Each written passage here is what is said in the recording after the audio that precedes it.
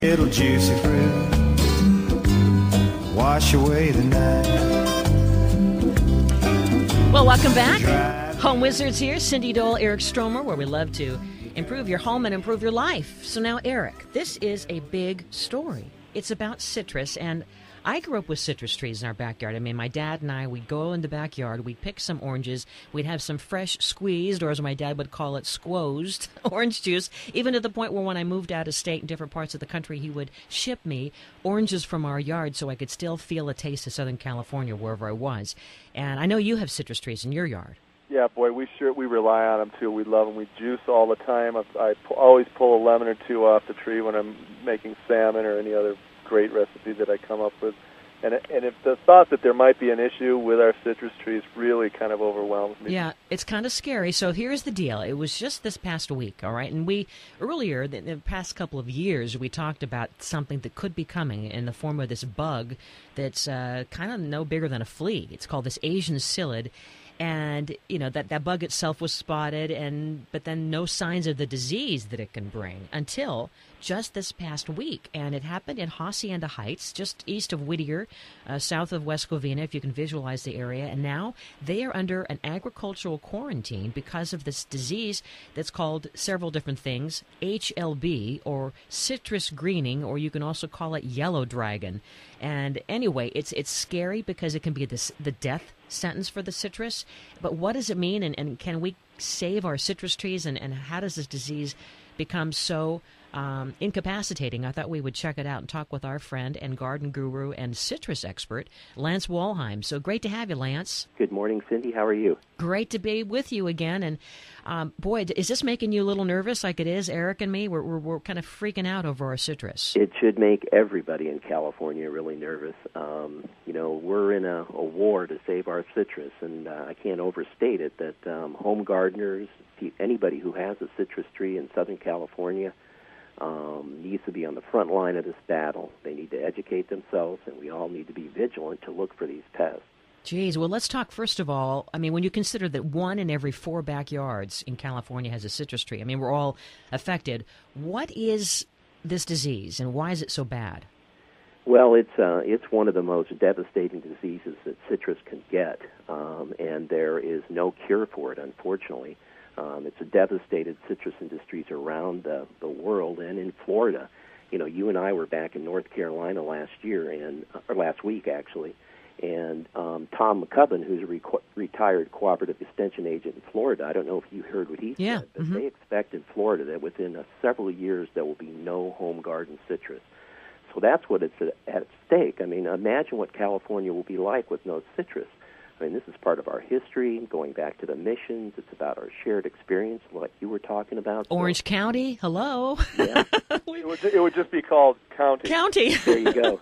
Orangeless county. Yeah. Terrible. So it's serious. So we're asking everybody to get involved, be familiar with what the insect pest looks like, the Asian Citrus Psylliad.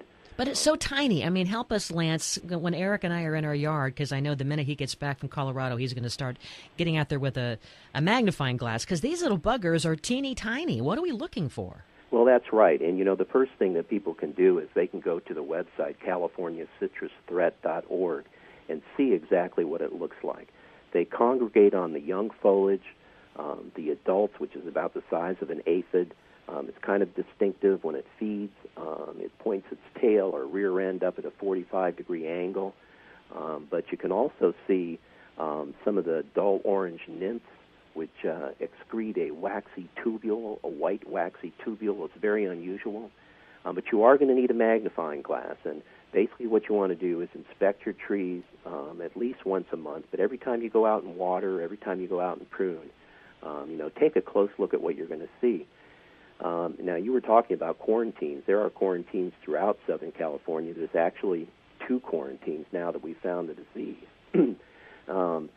And so people need to be aware of those. So where are the other quarantines then? Well, the quarantine, the Asian Citrus Psylliad was first found in the San Diego area in 2008. And since then it's been found in many areas through Southern California. So a quarantine was put in place to prevent the spread of that. It stretches all the way from San Diego to southern Santa Barbara County and out to Riverside. And in that quarantine area, you don't want to transport citrus out of the quarantine area or citrus parts or citrus relatives. You want to make sure that you plant only California-grown certified trees. That's true wherever you are. And you don't want to, if you are going to pruning your citrus, you should let the clippings dry for at least 2 weeks before you dispose of them or recycle them or double bag them before you dispose of them. So that's the first quarantine. The second quarantine is in place within a radius of about 5 miles of the Hacienda Heights area that you talked about. And that's a little bit more restrictive, actually a lot more restrictive. I'm reading from the press release. It says residents of the quarantine areas are urged not to remove or share citrus fruit, trees, clippings, grass, or related plant material. Citrus fruit must be harvested and consumed on site. The only citrus that will be allowed to move through the area is fruit that's been packed at a commercial packing house. So basically, all the trees that are in the nurseries in the areas have been put on hold. You can't move citrus fruit, trees, or buds or anything. So be aware of that. It concerns me too. The folks that sell citrus on the freeway exits and stuff who are not going to probably pay much attention, or even might not even be aware of this. And I mean, how do you stop a spread like this? Even to the point where it's even on the fruit itself. You were saying? Well, it doesn't it can't. If you leave foliage on the fruit, they're just not taking any chances. They want to make sure that this doesn't have any chance of spreading. So they are, you shouldn't move the fruit around. Eat it in your own backyard, and it is a concern. I mean, that's how this spread around. The tree that they found that had the disease was a pomelo grafted to a lemon, and evidently the person had got the budwood or the propagating material from someone at their church and propagated the trees themselves, and by doing so, we don't know where that budwood came from, but that's how the disease got into the tree. Mm-hmm. Wow. And when you say it doesn't get to the fruit unless it's on the leaf, I mean, if it did get to the fruit, it wouldn't make us sick. It's just a disease that affects the citrus. Right. But you wouldn't even want to eat the fruit, Eric, because it tastes, it makes it really sour, right? Well, yeah, that's the thing you need to understand. The insect is one thing. If it wasn't for the disease, it may not have been such a big issue. But the disease itself has different symptoms.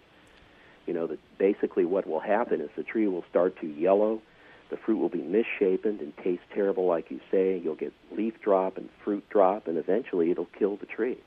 Terrible. I mean, it really gets it from the root to all of its to its leaves. I mean, from the inside out. It sounds like it just chokes the tree.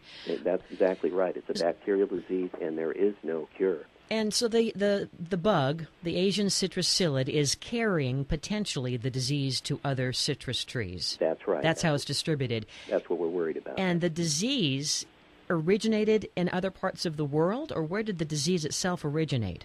Well, the disease it did originate from other parts of the world, and it's moved up through citrus areas like Brazil and into Florida, and they've even found it recently in parts of southern Texas. So it is moving around quickly. Well, so the quarantine right now in Hacienda Heights, they're focusing on that area, and I understand that people from the ag department from the state are going from Citrus Grove or yard to yard and looking to see if they have more signs of this. That's correct. Uh-huh. And they are treating wide areas around that tree just to make sure. But like I said, the best place to get the information on this is the CaliforniaCitrusThreat.org. They have information and links so you can see exactly where the quarantines are and what they mean. And they can also tell you, let's say you're out there doing what we say and you're inspecting your citrus, and you find what you think are Asian Citrus Psylliads. Mm-hmm. Well, the first thing you should do is cut those off and put them in a sealed plastic bag. And then you should call the 800 number, 1-800-491-1899. And you can report the findings there.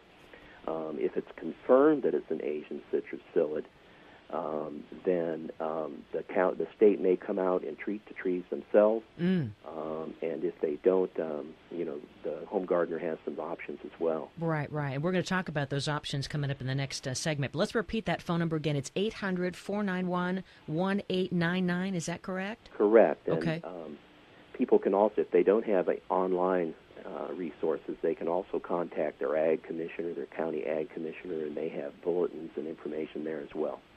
So it sounds like this weekend would be a good time if you have citrus, and if you're here in Southern California, chances are you must have some citrus. And it's all citrus, right? It isn't just oranges and lemons. It's limes, grapefruit, anything citrus. That's right, and citrus relatives as well. There are a lot of ornamental plants out there that are citrus relatives. And again, the website will have a list of everything. But you're right, this is the prime time.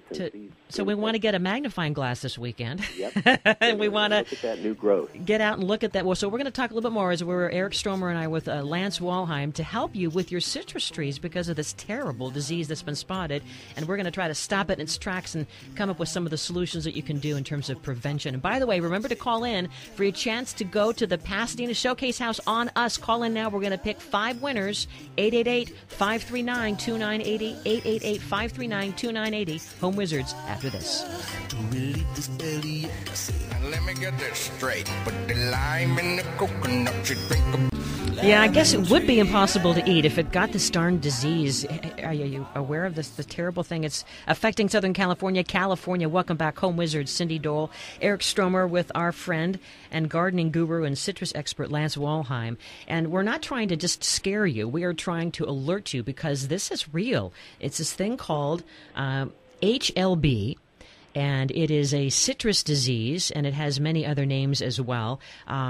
Yellow dragon, greening disease, and it's a bug that comes from this little gnat-like flea, the Asian Citrus. And if that bug is found on your citrus tree, it doesn't necessarily mean that it's disease, but it could potentially be bringing the disease to you. So, Lance, we were talking about how it looks. So for folks who are just joining us, describe again, if we get a magnifying glass and we go to our citrus trees throughout the weekend, what are we looking for? First for the bug, then for the disease. Okay. First of all, you want to examine the young, new growth, and you want to look very closely with a magnifying glass.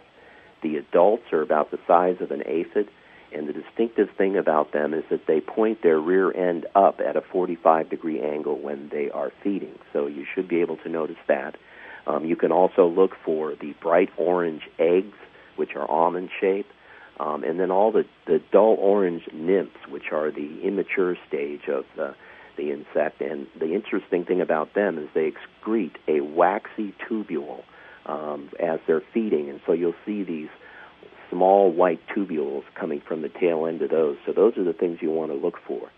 The disease itself, look for yellowing foliage, and you know, with the yellowing foliage, it could be mistaken for a micronutrient or some type of nutrient deficiency, but the thing you'll notice, the disease, with a micronutrient deficiency, the pattern on the leaf, the yellowing pattern, is the same from one side of the leaf to the other. With the disease, it is not. So that's one way you can clear that confusion up. But you also, yellowing foliage, dropping leaves, misshapen fruit that doesn't ripen properly, that doesn't taste good, and eventually the tree will lose its fruit and lose its leaves, and it'll die. And again, we won't get sick from this, but our poor trees will. And you want to keep the website CaliforniaCitrusThreat.org, CaliforniaCitrusThreat.org, or the number 800-491-1899 handy if you do think that you're seeing something and it concerns you. So, Lance, talk to us, help Eric and me and all of us who are really worried about our citrus trees. What can we do to prevent the disease from getting to the root of our tree? Okay, well, the first thing, like I said, make sure that you understand the quarantines and follow them. Don't move the citrus around into California, out of the quarantine areas, anything like that. But, okay, let's say you found the Asian Citrus Psylliad, you put it in a bag, and you called the 800 number. The state may come out and treat the trees, or they may not.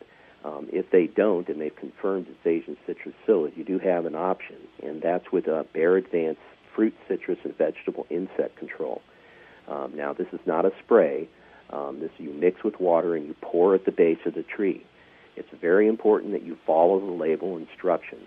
That's the way you're going to get the best results and get the effectiveness that you need. This product now can be applied as soon as the trees are finished blooming up until fall and into fall. The thing about it, though, is it can only be applied once a year. So we want to make sure that the pest is there in the tree before we use it so that we can get it at the most opportune time. And again, reading the label is critical. You want to use it properly. Yeah. The best thing to do is to water your tree the day before you're going to apply it, and then apply the material according to the label instructions, which is based on the size of the tree. You basically mix it with water and pour it at the base of the tree, and then water it in afterwards. But this is a chemical, and I know a lot of people are thinking, wait a minute, can I put a chemical on something I'm going to eat? I mean, this is our fruit tree. That's right. People do have that concern, but the great thing about the active ingredient that's in this product, the imidacloprid, is that it concentrates in the foliage and does not concentrate in the fruit. It barely goes into the fruit, if at all.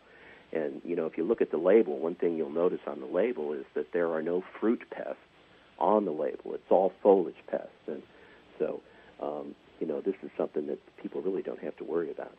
Okay. So, and the timing again is we only can apply it once a year, but you want to watch for first the signs of the bug, or should we just as a preventative put it on there now? Because we can only use it once a year, we want to apply it once we've identified the pest is in the tree. And I think that's so we can, that may change as if we find that there's more occurrences of the disease. But for now, we want to only use it when the pest has been confirmed in the tree. Okay. The Asian Citrus Psylliad. Hey, Lance? Yes. Can you really see the bugs with their rear ends up at a 45-degree angle? Because that not only makes me mad, but it humiliates me. This guy, the bug is not an attractive critter, is it? I mean, now they're geez. mooning us. And they're oozing. Yeah, they're mooning us and they're oozing. You know? That's right. And some of the nymphs also, sometimes you'll get sooty mold, and it'll turn your trees black. So it's not a good bug. That's the only thing about it. It's just it's got me seriously worried.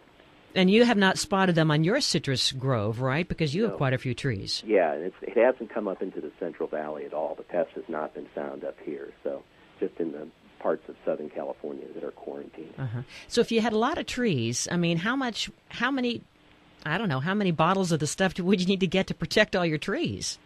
Well, it depends on the size of them. So you have to kind of read the label and see how many trees you can possibly treat. But from a commercial standpoint, where I have quite a few trees, probably 3,000 trees, we're better set up to apply it to larger areas. But it all depends on the size of the tree. If you read the label, you'll get an idea how much you're going to need.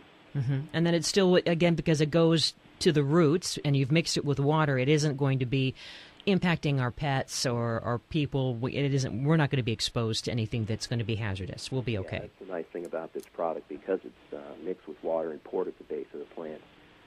You don't have to spray it. There's less exposure. Mm-hmm. Okay. And is there ever a point where you just have to cut the tree down and remove it and get it out and destroy it? If the tree has the disease, they will pull it out and take it out. That's critical for preventing the spread of the disease. So this tree that they already found the disease, I think it's already been pulled out and has been sent for examination. So it's very important that the tree be removed and all the roots and everything killed. So and does it then, it gets in the soil and then it goes to another tree, or how does it? No, it doesn't get in the soil. The only way that it can be transmitted is by, propagating diseased material, or through the insect. So no, it doesn't hold over in the soil. But if you don't pull the tree out completely, say, and you leave some roots that cause some suckers, those suckers may have the disease in them, and they could further spread it. So when they do pull out the tree, they want to make sure that they get the whole thing and kill the stump. Mm-hmm. Okay. Boy, we have some work to do, it looks like. Well, we really do. It's a huge undertaking, but, just think of how important it is. I mean, I just can't imagine. My whole life has revolved around citrus, and I just can't imagine missing the fragrance, missing the beautiful fruit in, the winter months. They're beautiful ornamental edibles. They sure are, and it would be an economic devastation, too, because of this. It would. The citrus industry is a billion-dollar industry, and I don't even want to think about that. Yeah. Well, thanks, Lance, for giving us the heads up. I think that we at least are armed with some more info to, get that magnifying glass, check out the citrus tree status, look for these signs. And it's good to know that the yellow leaves, because I know that a lot of times I experience yellow leaves, well, not on me, but on the citrus trees. And it can be concerning, but now you say that one side of the leaf is looking different than the other side. Right. And people can get more information about the products at bearadvance.com. We've got a lot of great information. Excellent, Lance. And then, of course, course, the agriculture website, or at least a good heads-up website about the whole problem, is CaliforniaCitrusThreat.org. So, Lance Walheim, thanks again. We love having you back. And we will talk in the next hour. Speaking of propagating, we've got one of the designers from the Pasadena Showcase House who is going to teach us and show us how do you make plants out of plants the safe way. Is one of the neat things that's going on at the Pasadena Showcase House. And in fact, if you call in now, your chance to win tickets on us, 888-539-2980, 888-539-2980. We are going to select 5 winners coming up at the end of the show. So give us a call. Hour 2 of Home Wizards coming your way. Eric Stromer and me, Cindy Dole. We're back in a moment.